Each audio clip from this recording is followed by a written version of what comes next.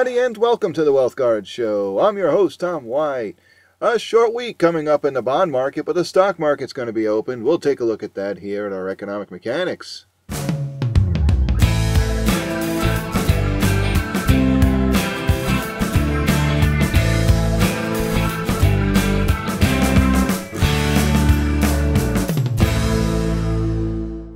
And we'll begin with the US dollar. And on the daily chart of the US dollar, down below 0.1, the stochastics are falling from overbought territory and they're declining rapidly. We gave this one a red mark. And above that, point number 2, we got confirmation of the decline in the stochastics by the MACDs when the green line crossed over the red, and the histogram bars have dropped below 0. We gave this one a red mark. And up top, relative strength index was challenging that 70 line. It's failed, and now it's falling to the 50 line, challenging there. This time we gave it a red mark.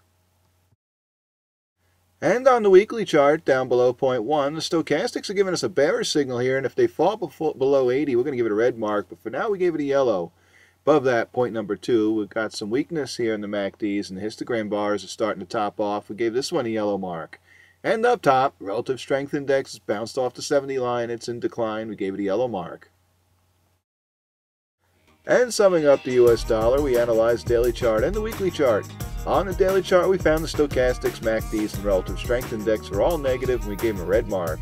On the weekly chart, we found the stochastics, MACDs, and relative strength index were all neutral. We gave those a yellow mark. For a total, we had 3 red marks, 3 yellow marks, and 0 green marks for the US dollar. Things are starting to look like they're turning around and getting weaker in the US dollar, and that should help the commodities. And we take a look now at the commodities represented by the CRB Index. And a look at the daily chart of the commodities. Down below, point number 1, the stochastics gave us a bullish signal in oversold territory, and they've been rising. Approaching the 50 line now, we gave it a green mark.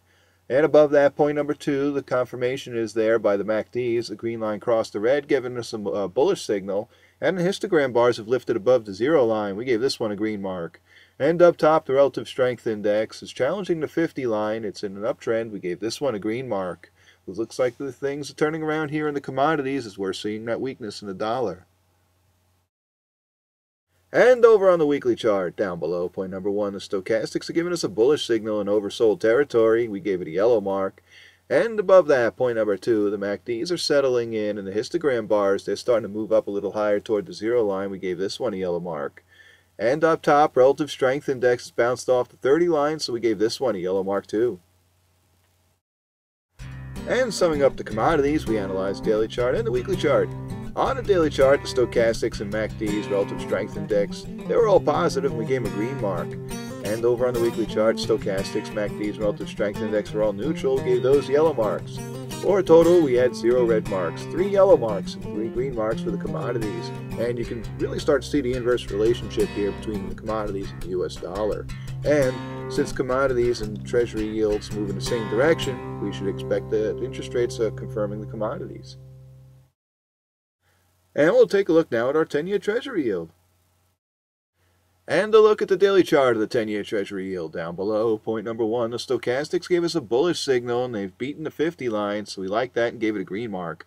And above that, point number 2, the MACDs are confirming that as they're ascending higher, and the histogram bars are lifting up too, so we gave this one a green mark. And up top, point number 3, the relative strength index has crossed that 50 line, it's lifting higher, we gave this one a green mark too.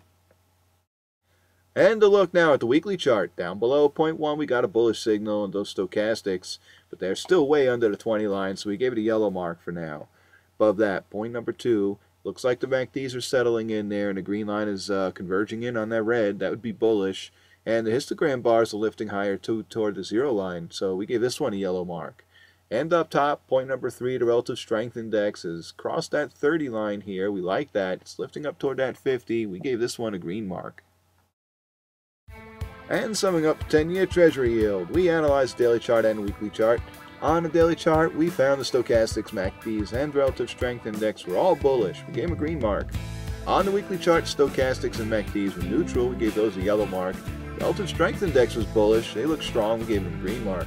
For a total, we had 0 red marks, 2 yellow marks, and 4 green marks for the 10-year Treasury yield. And again, you can see that the 10-year Treasury yields and the commodities, they move in the same direction. And we take a look now at the Dow Jones Industrial Average. And a look at the daily chart of the Dow Jones. Down below point number 1, the stochastics are looking strong. We've got a bullish signal, and they're across the 50 line, approaching the 80 line. It's looking like nothing's getting in this way. We gave it a green mark. Above that, point number 2, the stochastics are being confirmed by those MACDs. The green line's crossing in red, and the histogram bars are lifting up higher too, so we gave this one a green mark. And up top, point number 3, relative strength index beating that 50 line. It's heading up toward the 70. We gave this one a green mark too. And over on the weekly chart, down below, point number 1, the stochastics are giving us a bullish signal above the 20 line, but we want to see a greater move than this, so for now we gave it a yellow mark. Above that, point number 2, the MACDs are converging, and the histogram bars are moving toward the 0 line, so we gave this one a yellow mark. Up top, the relative strength index is approaching the 50 line. Till it beats the 50 line, we gave this one a yellow mark. And summing up Dow Jones, we analyzed daily chart and a weekly chart. On the daily chart, we found the stochastics, MACDs, relative strength index were all bullish, and we gave them a green mark. On the weekly chart, the stochastics, MACDs, and relative strength index were all neutral, and we gave those yellow marks. For a total, we had 0 red marks, 3 yellow marks, and 3 green marks for the Dow Jones. Looks like things are starting to turn around a little bit for the Dow Jones, but it's going to take a little bit more than this to prove to us that we're going to see the end of the volatility, because I don't think we have. And so we've been coming up with scores for the US dollar, the commodities, the 10-year Treasury yield, and the Dow Jones, looking for where the strengths are and where the weaknesses lie. We did that by weighing the number of positives against the number of negatives and coming to a conclusion that way. And this week, in first place, 10-year Treasury yield, we got 4 green marks, 2 yellow marks, and 0 red marks. And in second place, we had a tie. It's Dow Jones Industrial Average tied with the Commodities, CRB Index. We had 3 green marks, 3 yellow marks with 0 red marks. And on the US dollar, it came in last place, 0 green marks, 3 yellow marks with 3 red marks.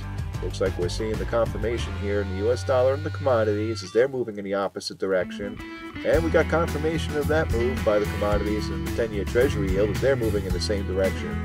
Now interest rates are moving a little bit higher, but doesn't mean it's going to put pressure on the Dow Jones as of yet.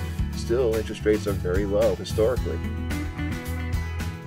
And we look now at our market gauge. The object here is to be as far in the right column in bullish territory as possible and as far away from the left column in bearish territory. This week, in first place, we said it was the 10-year Treasury yield as interest rates are moving up higher as 10-year Treasuries are selling off. And second place is the commodities, which is CRB Index tied with the Dow Jones Industrial Average. That came in 3 neutral marks and 3 bullish marks. That's moving up into bullish territory on the daily charts. Looking like we got some improvement there over the past few weeks. That's encouraging. And in last place this week, it's the US dollar. It's falling from first place. It's been the place to be for the past several weeks, and it's moving into bearish territory. We're getting some negative indicators here on the short-term charts. Going to watch out for that closely here. We don't know if that's going to take a longer-term reversal here. It just may. Tune in next week when we'll do it again. But for now, I'm out.